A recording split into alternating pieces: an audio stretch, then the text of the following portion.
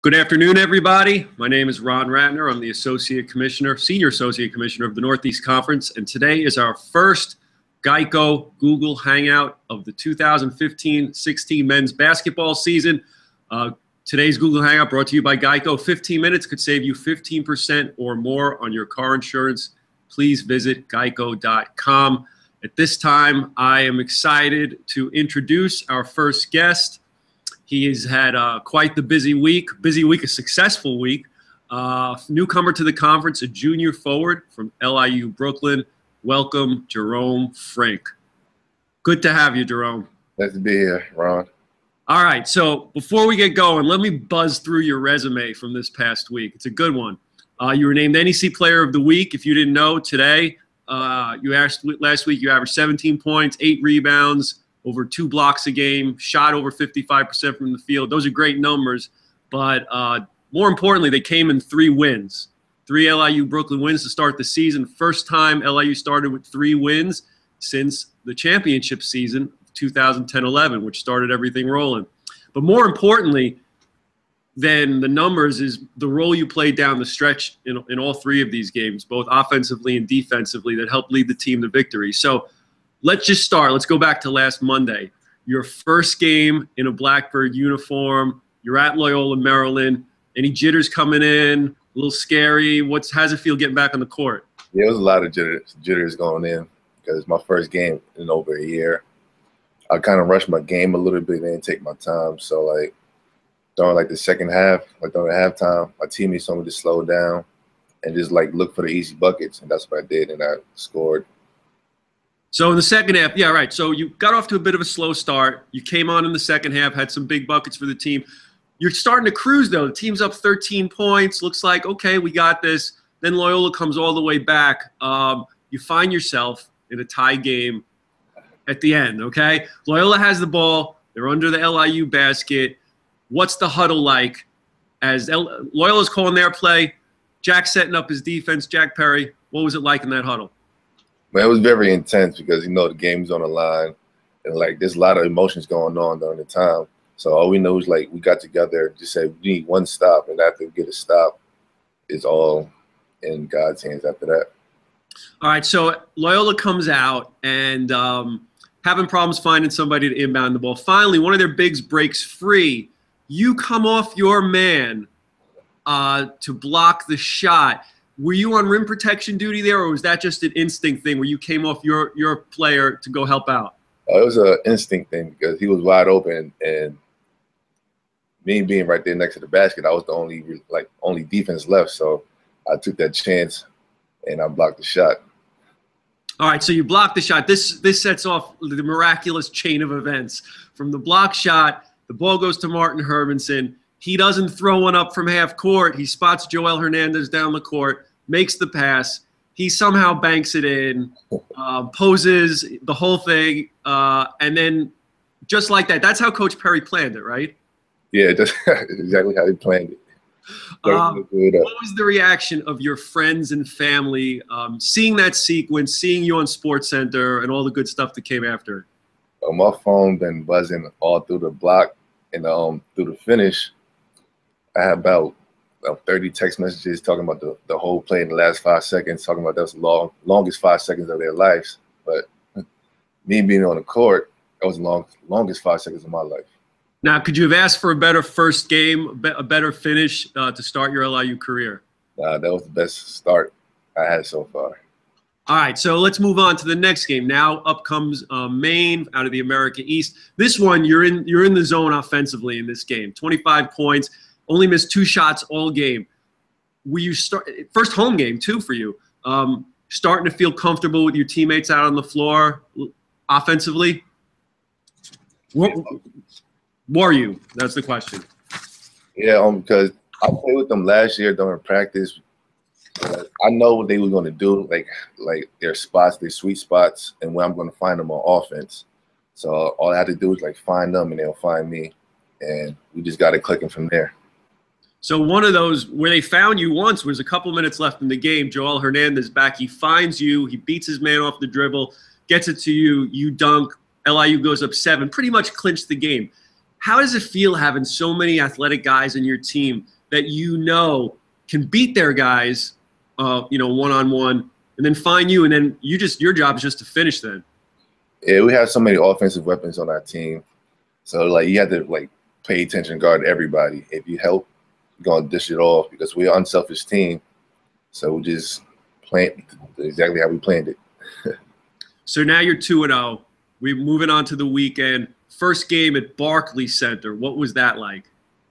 Our first time playing the NBA arena, I was kind of tired a little bit because the court is so long. But after that, I got my second win. It was history from there. Okay, so you're playing a very good North Carolina Central team. This is a team picked to win the MEAC. Last year they were in the NIT. Bigger team, longer team than Loyola and Maine. Did you know going in how tough this game was going to be? Yes, I know, because they, as you said, they was picked to win their league, and they were like much bigger than us. So all we had to do was like trying to box them out on defensive end, because I know like on offense we're going to score. We just had to contain the ball and block out on defense. Okay, so you're down double digits in the first half. Make a nice run at the end of the first half, cut it to 4. But then Central, again, builds that lead up in the second half, goes up 12. What's the team mindset at this point? The team mindset was like just to get stops and block out, because offensively, we didn't have to worry about it. We knew we was going to score somehow, some way. All we had to do was just pay attention on the defensive end. So you start to get some stops. The offense comes around. You hit a big shot with a couple minutes to play. But again, it comes down to the final possessions this game. All right, so you're guarding Jeremiah Ingram on NC Central. About 10 seconds left. He tries to take you off the dribble from the three-point line. Some really nice footwork. You follow him in, you swat that ball right out of bounds. As a player, do you relish these sort of one-on-one type situations when you're on the other end? You're on the defensive end, give you a chance to shine that way? Yes, because I've been like working on my defensive skills, like sliding my feet and all that, my lateral quickness and all that. So it was a lot of progress going into that. All right, so what happens next? The ball's out of bounds. Another inbounds play. No timeout here. 5 seconds left. They inbound the ball Central. They take a 3. They miss. You're blocking out your man, but it's a long rebound. Comes right back to Jeremiah Ingram again. You block his shot. Now, it's for the second time in a few seconds. You block his shot. You tap the ball back to yourself. You send it down the court. Time expires. My question to you is, that game had 54 fouls in it. Yet in the last 2 possessions, you managed to block these 2 shots without a call. Is there an art form to blocking a shot and to playing defense in these sort of situations, or are you just hoping the refs aren't going to call anything? I'm just hoping the refs didn't call anything, because the whole game it was calling it tight. So I just threw my hands up and the balls hit my hands. So I kind of lost the ball, and I seen it. So I tapped it to myself. Like I looked at the clock all the way down the other end. I saw like 1.2 seconds left. So I just decided to check it down the court. So you showed that, again, despite the fact that you did score a lot of points this week, there are other ways to win games. Have you always taken pride in your defense? I know people probably always talk to you about your offense and your rebounding, but do you take pride in your defense? Has that been one of the stronger aspects of your game as you've moved throughout your playing career? Yes, because all throughout my high school and my freshman year and my sophomore year, it was all like strictly about defense. So there are a lot of defensive drills during high school, and yeah, so that's what got me to that point. So after the game, I saw a great Instagram picture of you and Joel Hernandez giving you a headlock after the game. How does it feel to be 3-0? It's a terrific feeling, because best start since the championship team 2011, 2012. So like a lot of people on campus been comparing us, like us two, but we just want to play our game, don't live up to the hype and all that. All 3 of these games have been close, and you've been able to close out all 3, which is always the sign of a good team. Why do you think you and your teammates have excelled under the pressure in these first 3 games of the season? Because during practice we do like situations, and we always down about double digits, so we just have to fight our way up and win the situation during practice. LIU now moving on to game 4 of the season. Here's where the irony comes in. You're going back down to Miami to play Florida International, where you transferred from. How excited are you for this game? I'm really excited because that's why I started at, and mostly all my friends are down there have been texting me and say, "Oh, can't wait to see you play." This, that, and the third. You got to win this game, right? This is big for you, right? Yeah, it's for bragging rights. All right, let's turn the clock back a bit now. You're a Jersey City product. You played at St. Anthony under Bobby Hurley. I'm sure you've been asked this a million times before, but what did you learn most from Coach Hurley during your St. Anthony days? Man, Coach Hurley's really demanding.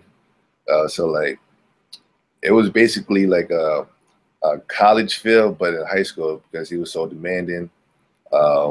He expects a lot from us on the defensive end because offensively he was really talented. We had Kyle Anderson, now drafted to the Spurs, that helped us out a lot, and like a couple players in like high Division 1 players. So you won two tournament of champion titles. You played with some great players. You mentioned Kyle Anderson from my San Antonio Spurs, so I'm a big Kyle Anderson fan. How much did playing at a high level in high school prepare you for the college game? Prepared me physically because mostly all the teams that we played was like a lot tougher, and mostly like everybody we played, I played so far in the college level, so I kind of like knew the game, what he was going to do, and all that. By the way, how is Kyle Anderson a good guy? Yeah, he's a very good guy. He still talk to you now that he's in the pros? Yeah, he still does. We still communicate. Did you come up with the slow-mo nickname? I know he had that already. All right, it's one of the best nicknames. I love it. Who was the toughest player you went up against in your high school career? I'm sure you played some really good ones. Yes. I would say the toughest one, I had to guard Andrew Wiggins. I haven't heard of, like, never heard about him, never seen nothing on him, just like highlight tapes. So like, yeah, he was very athletic. I didn't know he could shoot the ball that well. Did he jump over you? Did you get posterized by Andrew Wiggins? No. All right, good. All right, I know you played at a high level in high school, but what was the hardest adjustment to college ball that you found? I would say the conditioning, because in Miami we woke up at 6 o'clock in the morning. I never woke up that early in my life before. So we just went on the football field, started running, then get no water and nothing, just started running. Okay, so you made the decision to transfer. Why LIU? Why did you pick the Blackbirds? It was close to home. I knew my family could like drive over and see me play whenever they want. And also my father was like kind of recruited by LIU Brooklyn. So that's one of the reasons why I chose LIU. Awesome. Well, we're glad to have you. Well, last year when you were sitting out, was that tough? First time in your life not being able to play and just sitting and watching? Yeah, it was tough. Like all throughout my basketball career, I was a starter, played starter minutes, never got off the floor. And last year it was tough. So I was like kind of like a player coach, like coaching my teammates what to do during certain situations. During the year that you sat out, what part of your game did you work on the most to improve for this season? My shooting skills and like my dribbling, mostly my dribbling, because I was going to be like a big focal, like one of the big focal points on the team, and I just had to take people off the dribble and create for others.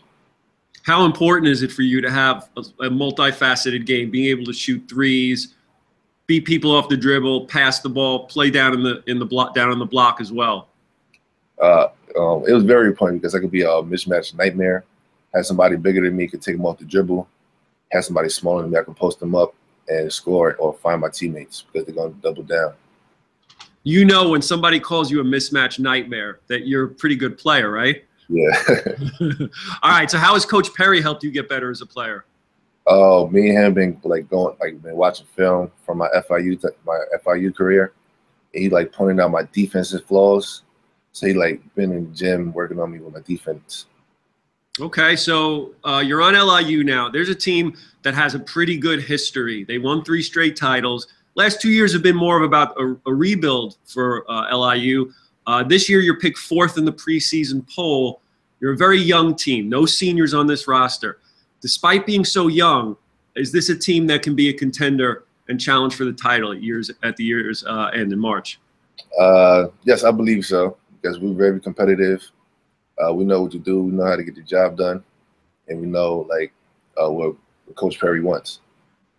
How much confidence have these 3 wins given your team as you enter the next wave of non-conference games?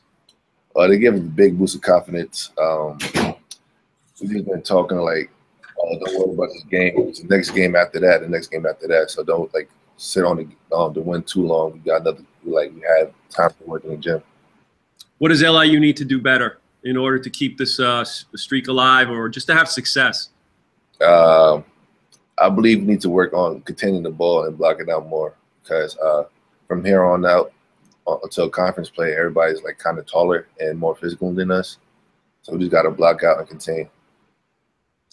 I'm intrigued by your point guard, another newcomer, Akeem Santil. Okay, this is a guy super quick, gets to the rim. He's pesty defensively. He gets his hands on a lot of balls, a lot of deflections.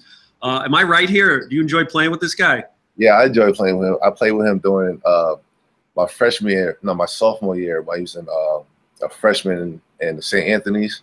So I knew of him. I knew of his capabilities, and I knew he was going to be a big part as soon as he came in. It's a good addition for the team.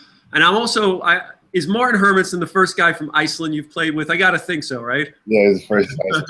Tell me a bit about him. I interviewed him last year. I found him to be a great interview. Tell me a little bit about Martin Hermanson. Well, he's basically like a pro in Iceland, so he knows how to get the job done. He will do it to the best of his abilities, and he has a really high basketball IQ. How important is Nurazana to the success of this team? Oh, he's very important. Big physical guy. He can match up with the big guys. He's learning how to take big guys off the dribble, and he's learning that 15-foot shot. Good, really nice nucleus, deep team here at LIU. I'm going to wrap things up soon. Got a few more questions for you. Is there a player that you model your game after? Yes, I model my game after Carmelo Anthony, but not the defensive kind. I like that. Okay, his offensive game, there's no problems there. Yes. All right, good. Any off the court hobbies? What do you enjoy doing when you're not doing basketball or studying? I like hanging out with my teammates, so team bonding things. Just sit in my room, just chill, watch movies. But, what do you plan to major in? I'm planning on sports science. Excellent. And now after you graduate, what's the game plan? See what I can do with sports science, my sports science degree, or try to go overseas or try to make it to the pros. One of those 3. Excellent. Here's your chance. I like giving guys a chance to do a commercial for their school. Why should all college-bound students go to LIU? Tell me why LIU Brooklyn's a great place to be. Because there's a lot of things to do on campus. Everybody's a tight-knit family here on campus.